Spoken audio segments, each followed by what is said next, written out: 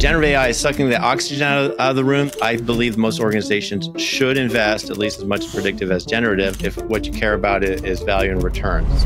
Yeah, we're in a bubble. And the claim is that we're rapidly approaching artificial general intelligence. That's a very problematic claim. I would go so far as saying it's a ghost story. The machine comes alive. So there's going to be this invisible force like the tractor beam bringing you into the Death Star. That's the antidote to hype, is to focus on concrete, feasible use cases. We're going to talk about predictive AI, generative AI, the difference, how the two really need one another, solve one another's great limitations in a hybridized fashion. Value is always about scaling a business. It's making things more efficient. That's the crux of the matter with predictive AI. Predict who's going to click, buy, lie, or die, commit an act of fraud, turn out to be a bad debtor. Good AI provides software and professional services to maximize the operationalized value of predictive AI and to create compelling business cases that gets your machine learning projects deployed and delivering value. You guys sort of are very value oriented. You're really helping make the stuff accessible and delve into it concretely, but you're doing it in an energized, excited way. There's a lot of pressure to believe the AI hype. It's a very seductive story. There's a lot of extremely wealthy and powerful people publicly buying into it and promulgating the hype narrative. But we must continually counter that and